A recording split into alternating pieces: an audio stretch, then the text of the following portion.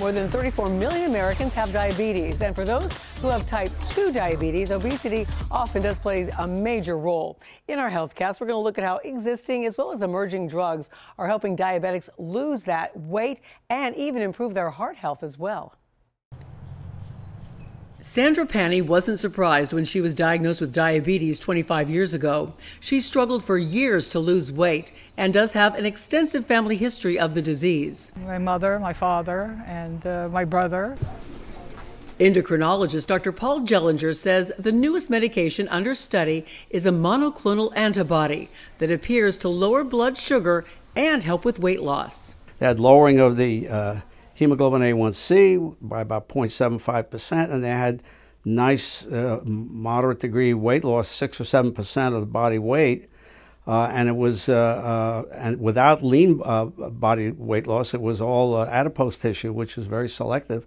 So it's a nice result. But he cautions that the study sample was small, and it could be years before this drug is available. The good news, there are other medications already on the market that can do the same thing and more. The GLP-1 agonist class of drugs is well known to produce early satiety, whereby an individual on these medicines will feel full halfway through the meal, perhaps, and stop eating the rest of their meal and leave their plate. Patients also get less hungry between meals on these medications and are at a lower risk of a heart attack. Another class of drugs can cause patients to urinate out excess glucose as well as excess calories.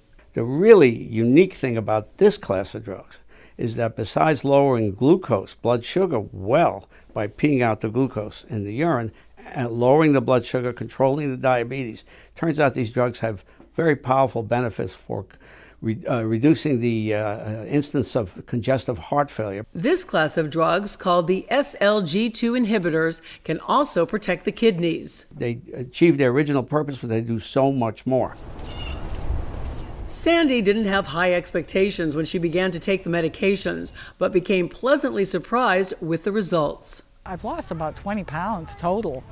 And, you know, they say 12 pounds, but I've lost 20. I'm happy.